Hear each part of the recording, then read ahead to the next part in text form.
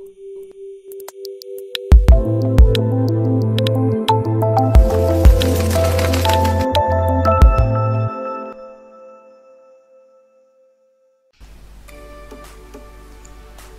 Guys, आप सभी का स्वागत है टेक्निकल 24x7 के एक और मजेदार वीडियो में। मैं हूं शान और इस वीडियो में मैं आपको बताऊंगा कि आप अपने YouTube वीडियो के डिस्क्रिप्शन में टाइम स्टैम्प कैसे क्रिएट कर सकते हैं। जैसे कि आप यहाँ पे देख सकते हैं, ये ब्लू अक्षर में टाइम लिखा हुआ है, ये टाइम स्टैम्प है। जैसे भी ये टाइम स्टैम्प होता क्या है और यही मैं इस सब चीजों के बारे में आपको इस वीडियो में बताऊंगा। तो टाइम स्टैम्प क्रिएट करना बहुत सिंपल है।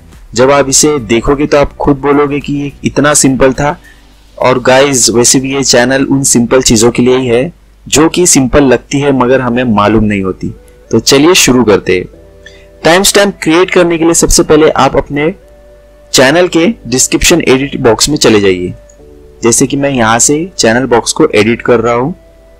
एडिट करने के बाद में यहाँ पे आप जो स्पेसिफिक टाइम स्टैम्प क्रिएट करना चाहते हैं वो टाइम आप यहाँ पे मेंशन कीजिए। जैसे कि मैं यहाँ पे चाहता हूँ कि मेरे व्यूअर्स 3 मिनट्स डबल कॉलम और 30 सेकेंड पे जंप करे और स्पेस देके उसके सामने में मैं कुछ भी लिख देता हूँ, जैसे कि टाइम स्टैम्प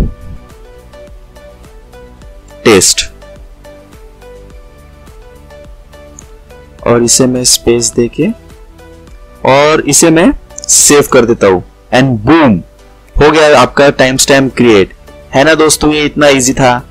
ये टाइम स्टैम्प से आप अपनी हर एक चीज पे, अपने वीडियो पे, अगर आप स्पेसिफिक वीडियो बना रहे हैं, जैसे कि अगर आप एक वीडियो में एक साथ 4-5 चीजों एप्लीकेशंस गेम को अगर आप डिस्क्राइब कर रहे हैं, उसका रिव्यूज कर रहे हैं, तो हर स्पेसिफिक गेम का रिव्यू के साथ में आप एक टाइम स्टैम्प ऐड कर दीजिए, जिससे जो स्पेसिफिक व्यूअर्स रहेंगे, जिनको जो पर्सनली इंटरेस्टेड टॉपिक रहेगा, कंटेंट रहेगा, उस पर डायरेक्टली वो क्लिक करके वहां पे वो जाके वो वॉच कर सकते हैं और इससे आपके डेफिनेटली सब्सक्राइबर्स लोगों को बहुत हेल्प होगी।